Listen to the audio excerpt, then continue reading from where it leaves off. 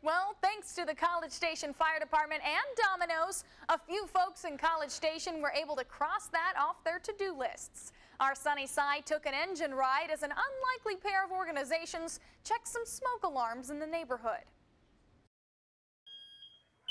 It works! College Station Fire Department teamed up with Dominos today to deliver pizzas and check on the community's safety. People who called in for a delivery between 5 to 8 tonight were randomly selected for their pizza to be brought via fire engine. The firefighters then checked the smoke alarms, and if they were fully functioning, the callers got their pizza for free.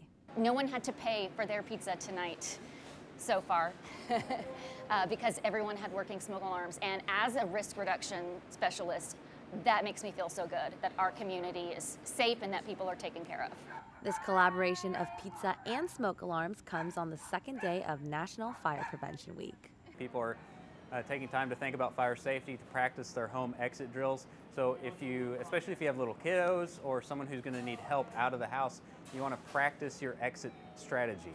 And CSFD says a working smoke alarm should be a homeowner's first priority. It's important to have a smoke alarm because it's an early warning system for you, especially when you're asleep. Because when you fall asleep, your sense of smell also goes to sleep. So you're not going to smell that smoke as early as you could to get yourself out of the house. We have a smoke alarm program in which we will respond to a person's home if they are either physically or financially unable to purchase or install a smoke alarm. You know what that sounds like, Chief? Sounds like free pizza. Free pizza. The College Station Fire Department wants to remind you that where there is love, there is a smoke alarm, and smoke alarms save lives. And Brian, Sunny Side, KAGS News.